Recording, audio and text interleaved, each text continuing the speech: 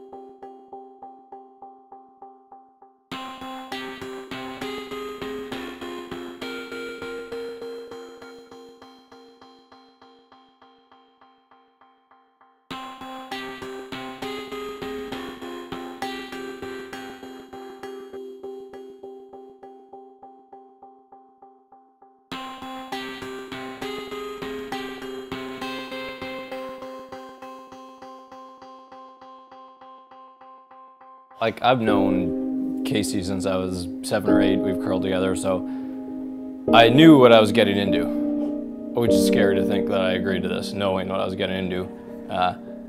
But he's a very interesting guy. He's a perfectionist. He plays the odds, but he's completely fearless. I think everyone has known that and is kind of saying that about him.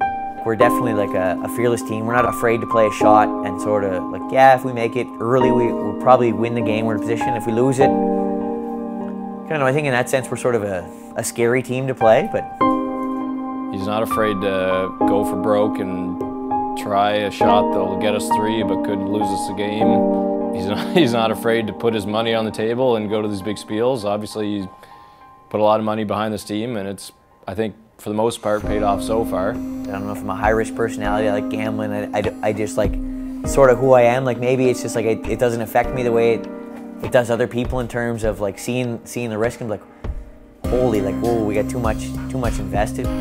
Casey's more like a weird combination between Cosmo Kramer and Stephen Hawking's kind of number cruncher, but way out there kind of character. So he's intriguing in that sense. Knowing that he just played 3 years with Team Gushue and probably had one of the busiest schedules in curling, that he was probably a good guy to get in touch with, because he just went through what basically I want to get into, and I want to be playing a lot. Playing with Casey so far, for all 3 of us, has definitely improved our game and brought us up to the next level. We win and lose with the same game plan. And we know we're going to lose some games. We're a very aggressive team, but that's what we set out to do, and we know that to compete with the big boys out here that we have to be aggressive. And even though we might lose a few games here, say this year, we know down the road that we're going to learn from it, and it's going to make us that much better, and hopefully we can make a real run in the near future. I think when the relegation thing came out, I think that was a big blow to PEI, and a lot of young junior curlers quit curling because they had nothing to aspire to. They had no chance to make it to the big leagues.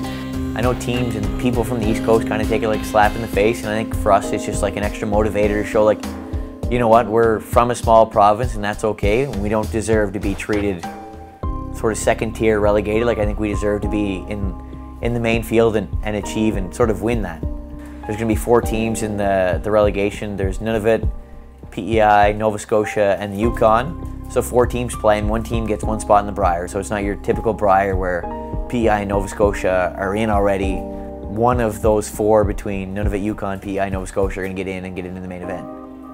Obviously, you come to these events and there's not much sort of expectations on you because you come from such a small place with such a small population. But it motivates you to work that much harder.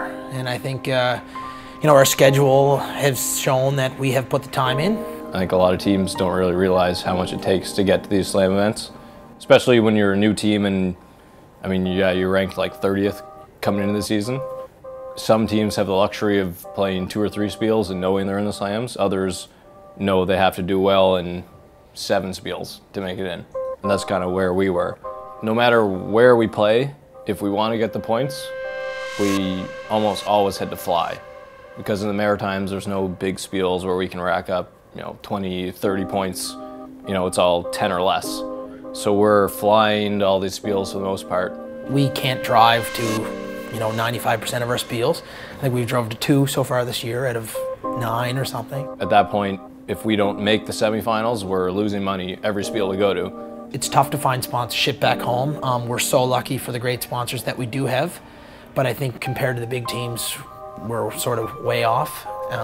So hopefully we can generate some popularity, get some people interested in the sport again, and maybe we can travel a little bit more as as the years go on next year and the year after and such. Like curling's it's not a rich man's sport. It's like there's not a ton of money in the game yet. So I think you look at most of the top teams out there, they've all been in a similar position. I think if you want to get there, I think you have to take the risk. And it's like after I was sort of looking for a team last April, it's like, well, I can either kind of play the Atlantic Tour and hope something really miraculous happens and I win a Brier without really putting in the effort to win the Brier, like not putting in the work that I need to. Or I can go and I can take the risk and see if we can build the team up the right way.